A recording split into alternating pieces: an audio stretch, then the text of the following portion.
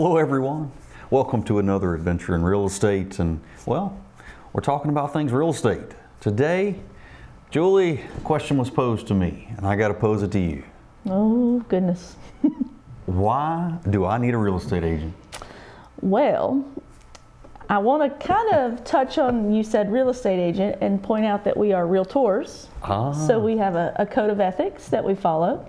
So that kind of puts us a little bit above just a typical real estate agent. Okay.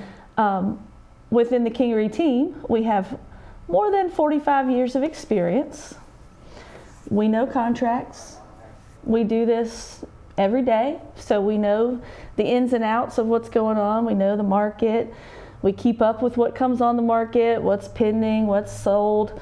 Try to keep up with trends, I guess you could say, of what's going on. So let me ask you, Julie, as a realtor, what does a day in the life of Julie look like? Oh,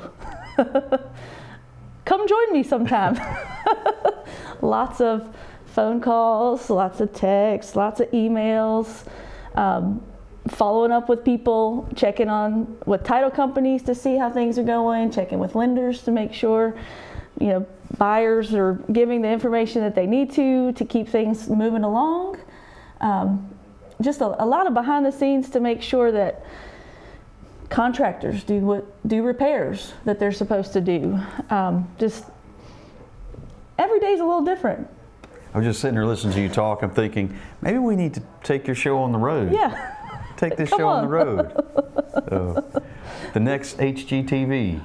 Don't go there, but. Oh, well, it could happen. It could happen. Oh. All right, Miss Julie. Well, I think from the standpoint why you need a realtor to represent you is you need an advocate. You need someone that's going to look out for your best interests, and it doesn't need to be just you. And I think that's where the real value is in working with a realtor, a real estate agent that is licensed and, well, prepared to be your advocate. That's right. With that being said, guys, we thank you for this opportunity, and we'll look forward to seeing you next time on another adventure in real estate.